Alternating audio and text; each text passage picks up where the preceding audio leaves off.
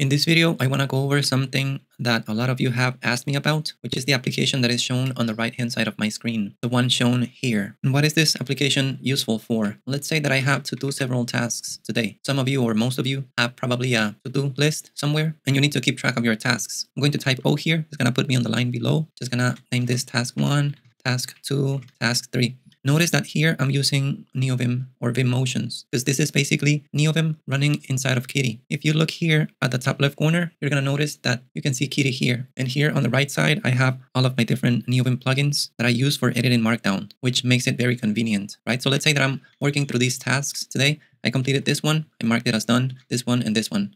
I marked the 3 of them as done really quickly. If I scroll here to the bottom, you're going to notice that the tasks were marked as done. And you can see the date and the time there. I can untoggle them as well. Same thing. I leave them there untoggled. So the overall idea of this application is just for you to take notes or for you to add reminders or for you to keep a list of tasks somewhere that allows you to use Vim motions. And preferably, if you can use your own Neovim configuration. The first time that I created this, I started with Vim. I left Neovim out, but then I just decided to move to my Neovim configuration. I'm going to show you in this video how to set it up and what I did to accomplish all this. As you can tell, this is really useful if I'm following videos as well, because it allows me to mark tasks that I'm following in the video as done.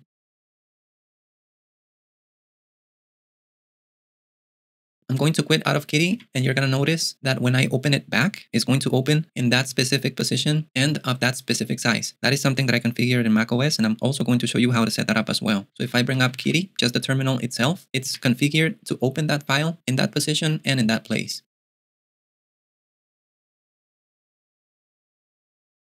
So that's all I need to do. Open Kitty, and my skitty-notes app takes over.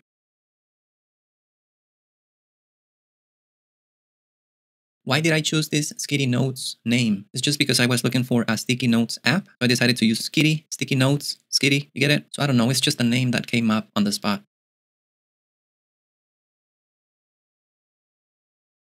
How does this compare to other solutions out there? Apple already has an application. If I look for here, Stickies, right? And if I open this, you're going to notice that I can type stuff in here. It works fine, right? You can keep tasks here as well because it does have a way of adding tasks. You can also add Markdown headings if I remember correctly. Let's see, heading 1, testing. I don't know how it works, but I remember that you can add tasks here. You can mark them as well. But what is the problem? If you want to navigate in this thing, you have to use arrows, right? So you have to move with arrows. To select text, you have to use Shift and arrows, and it just sucks.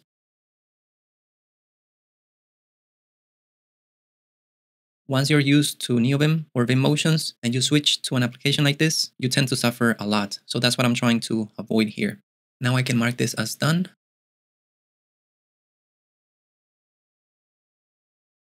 Notice here that it says synced with iCloud. That happens automatically because of the place in which I store the notes. If I come here to my terminal, and let me switch to another tmux session right now, it's Skitty, this one. And this is the same file that I have on the right. Notice where this file is stored. You can see that at the top of the screen. This is in Apple Cloud Docs, GitHub, Skitty, skitty-notes.md. So because I'm storing this in this specific directory, which is a location or which is a directory that I sync with iCloud, if I open that same directory in another computer and I'm also logged into iCloud, the notes are going to be synced.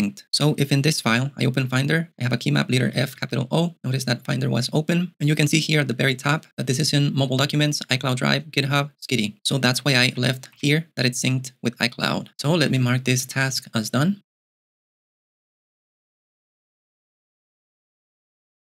And now I'm going to take you through the configuration. If I come here to my .files latest repo, you're going to notice that I have my kitty.conf file open. This is just the Kitty configuration file. Again, you can see the name of each one of the files that I'm working on this video and in most of my other videos here at the top. So just in case you don't know what I'm working on, look at the path at the top. So what makes all of this possible is the command that you see here. I'm opening a shell in bash and I'm executing the command inside here. First of all, notice that I'm adding this opt homebrew bin to my path or to the path so that Neovim is available for this command and that it works, right? So wherever you have Neovim in the rest of your packages, make sure that you export that here first. Notice that I'm already using a quote here. So that's why I'm escaping this other quote in here. That's why you see this symbol here. And that's why you also see the symbol here. So after that, we're passing an environment variable to Neovim. We do that with this export command. The environment variable is this Neovim mode, and I'm passing the value Skitty. After that, I'm specifying the position in which I want Kitty to be opened. And I do that with this script. Notice that I'm calling this script kitty-pos.sh. It's just a kitty position. So when this script is executed, just sets kitty of a specific size and in a specific place. I'm going to open this with neovide. If I press GX here, it's going to open it and you will be able to tell here. This is done with my window manager. I'm on macOS. I use Yabai and this is the only thing that it does. It falls under this condition depending on the screen that I'm working on. I put kitty on different places. If I'm working on the laptop, it's this. If I'm creating shorts, it's this. And this is for the computer that I'm on right now. Notice here on the right hand side, this is what sets the position on the screen. And this below is what sets the size of the application. In case that you want to know the position and size of a specific application, notice that I left a command here and you can run this. So you can place kitty where you want it to open first, then run this command and you will get the values that you need. Okay, so let's go back to Ghostty. If you want to know why when I pressed GX on that path, it opened the file in neovide, I have a video. You will be able to find this video here. I released it 6 days ago and I explained all of this there. So go and check it out. I'm pretty sure that you're going to love neovide because it definitely has some use cases. All right, so that's what specifies the position. After specifying the position, the only thing I do here is specify which Neovim configuration I want to open, which is this Neovim, which is my setup. And after specifying this nvim app name environment variable, I open the file. Here is the location in iCloud, and here is the name of the note, skitty-notes.md. That's just the Markdown file that you see here on the right-hand side. So this is the command that basically takes care of everything. Now let me show you how I configure Neovim for this.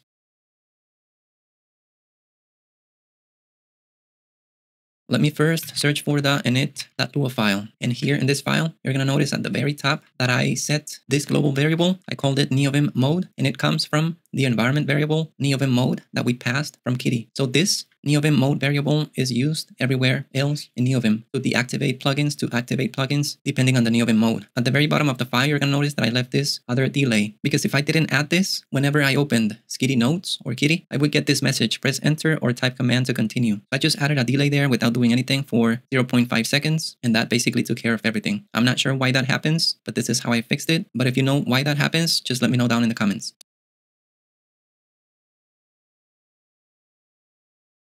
Okay, so this is the first file that I modified. Let me show you the rest of the files real quick. I left a note here so that you can find all the files that I modified. So the only thing that you need to do is to search for this, what is in quotes here. Just gonna copy this. I'm gonna type here leader SG to search. I'm gonna paste this. And here you will be able to see all the different files in which I modified something. We already looked at the kitty.conf file. We already took care of that. This is the same kitty.conf file. The init.lua file is what we were looking at right now. So I'm just gonna keep going down here a little bit more. This is still the init.lua. Here is image clip.lua. Notice here on the right hand side, if the Neovim mode is skitty, I set this dir path to IMG. Otherwise, if I'm not in this skitty mode, I just set the dir path to this. So what is this used for then? Let me take a screenshot here real quick. Just gonna select this. I'm gonna take the screenshot here and I'm going to go to skitty-notes and I'm just going to add this image. Let me add it at the very bottom of the file. I don't want to have it at the top. So I'm just gonna type here Alt-A. It's gonna paste the image there. Notice that it did paste it. That's a nice thing about this too, that I can view images in the notes if I need to. And let's see where this image was stored. If I open the images, here is the directory IMG. It's because of the condition that I just showed you a minute ago. I want the images to be here only when in this skitty-notes app. If you want to learn how to view and paste images in Neovim, I have a video. It's 7 months old, but in this video I teach basically everything that I know about images in Neovim. Go and check it out. It's a little bit long, but I cover 2 plugins and I explain everything in detail. So with this, I just want to show you how you can modify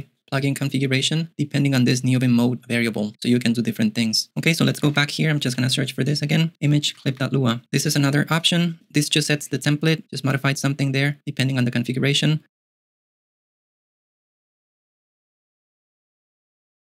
If we look at this dashboard plugin as well, you're going to notice that I have it disabled. So if the Neovim mode is skitty, I disable the plugin. And you can see that here. Notice that it's enabled conditionally, only if it's not skitty. The same thing if we scroll up here a little bit more for Copilot chat, you're going to notice that it's enabled only conditionally. So if in skitty, I don't need the chat, I disable it. Let's keep scrolling down here a little bit more. Same for Lua line. I don't need Lua line in this configuration, so I just disable it. For the image.nvim plugin, I have some other configurations. Let me open this real quick. You're going to notice here that only render image at cursor. If the Neovim mode is skitty, I have it set to false, and otherwise, if it's not this mode, it's set to true. And I have some other options configured here as well. If I look for the next words here, same thing for this max height window percentage. I want images to be smaller in skitty, and in my other configuration, I want them to be a little bit higher, right? So if we scroll to the next one, I have this set to.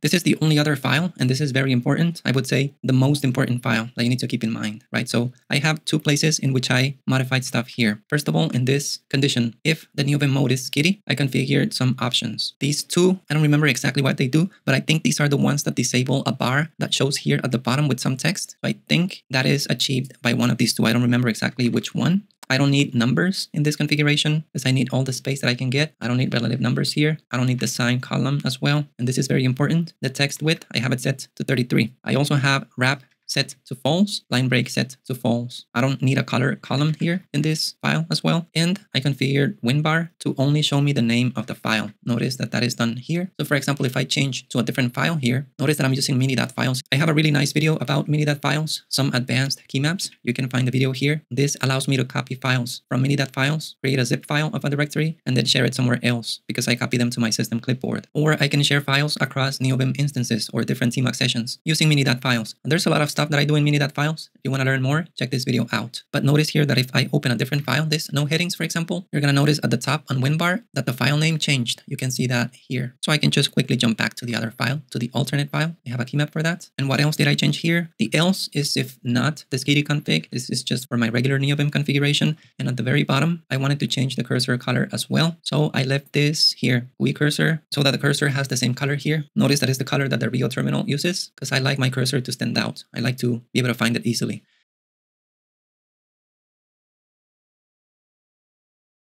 The easiest way that you can test this skitty-notes app or configuration would be by downloading my configuration Neovim because it's already part of it. So if I come here to Ghostty and if I open mini.files, you're going to notice here, let me go to the left a little bit more. So all of the configuration is part of this Neovim folder or directory. That's where it all lives. The only thing that you would have to do after grabbing this directory is modifying your kitty startup command the way that I showed you. Do you have to use skitty? No, you can use any other terminal that allows you to set up a startup command. You could use WezTerm there. You could use Rio. The only reason I chose skitty is because it allows me to view images. I didn't choose WezTerm because I still use WezTerm when I'm not using Ghostty, as it's one of my main terminals. But kitty I don't use, and it allows me to view images. So that's why I chose kitty. If you want to learn how to get my Neovim configuration, how to download it, how to test it out, I released a video. In this video, you can download multiple configurations or distros, and my configuration Neovim is one of them. So in case that you're having issues with this, download my configuration, test it there, and it should work.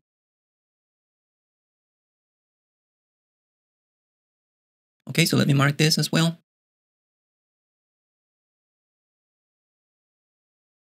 As you're able to tell as well, this file and the rest of the files that are inside this skitty directory are stored in iCloud, so I can sync them between computers. But that's not enough. I also push this repo to GitHub automatically every 3 minutes. I'm working on an auto push script if you come to my .files latest. And if you search here for auto push, this is the one. There's a script in here. There are several things that happen, and there are some things that you need to keep in mind to make this work. If you want me to create a video about this, let me know in the comments as well. But if you don't want to wait, just read through the comments here, follow the instructions, and you won't understand what's going on, and you'll be able to figure it out yourself. Let me show you as well what happens if I switch to a different color scheme. It is automatically applied to this skitty-notes app. So if I type here, I press N on my keyboard, I'm going to choose a different color scheme. I'm going to choose this dark puccine, and you're going to notice that several things are going to happen right now that I pressed enter. Skitty restarted, Neovim restarted.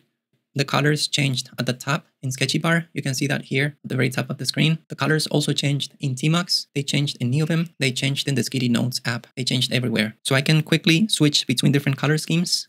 Let's say that I choose this Eldritch colors. I haven't used this in a while. You're going to notice that the colors change everywhere as well. Not only on my terminal and in Neovim, but also in Kitty. And it's all automated. So again, let me switch back to my colors, which is the one here. And you're going to notice that a lot of keys are going to be pressed by themselves. And the colors are changed everywhere. So just wanted to let you know the color scheme change works with the skitty-notes app as well. I have a video about this color scheme selector. It's basically a series of scripts that I created that modify the colors everywhere in my system. It's a little bit advanced, so be prepared. And I will probably release an updated version of this and just reorganize the scripts. But if you want to start, go and check this video out.